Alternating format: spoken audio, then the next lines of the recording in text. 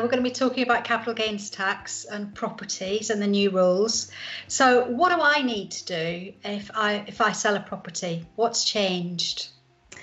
Hi there. So there are new rules that apply to the disposal of UK residential property sales with effect from the 30th of June 2020. So the difference is that if you make a capital gain on a property sale after the 6th of April 2020, you will need to report this online, which is something you haven't had to do in the past. So the first period applies to gains from the 6th of April to the 30th of June 2020, and you've got up until the 31st of July to report your gain. And then thereafter, the gains will be reported every 30 days. Do all sales need reporting? No. So if you haven't got a capital gains tax liability, because of the availability of a relief, such as principal private property relief because it's your own home, or where the gain is below your annual exemption, you wouldn't have to report it. But where there is a capital gain, you will. Okay, so how do I actually do that in practice? So UK residents are going to be required to report their capital gains through a UK property account. Now, this account can be created with HMRC. You're going to need a government gateway username and ID, which people, if you do self-assessment, you'll be familiar with because it's the same one that you'd use for that.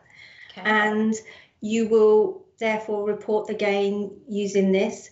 As an agent, we can help you if you need any help with reporting that gain. And we can kind of calculate capital gains and we can manage it for you. One thing worth noting is that if you do complete a self-assessment tax return, the sale will also need to be cleared on that tax return, and then the HMRC will give you a credit for any tax already paid. You said about 30 days. So what happens if I miss that 30-day deadline? Well, if you miss it, there will be late filing penalties for transactions which are not reported within 30 calendar days, and then there will be interest charged if any of the tax remains unpaid.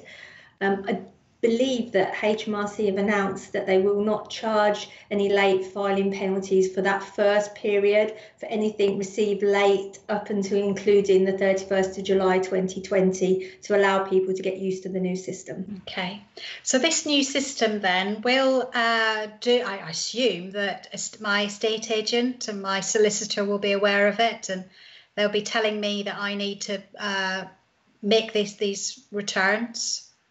They will be aware of it, and they will be aware of the returns. What you can't rely on is them to make the return for you. So you can't rely on the fact that your solicitor will have done everything, because they might not have done. They should make you aware of it. If you're not sure, then just speak to us, and we can help you. Lovely. Oh, well, thank you, Leona. Thank you.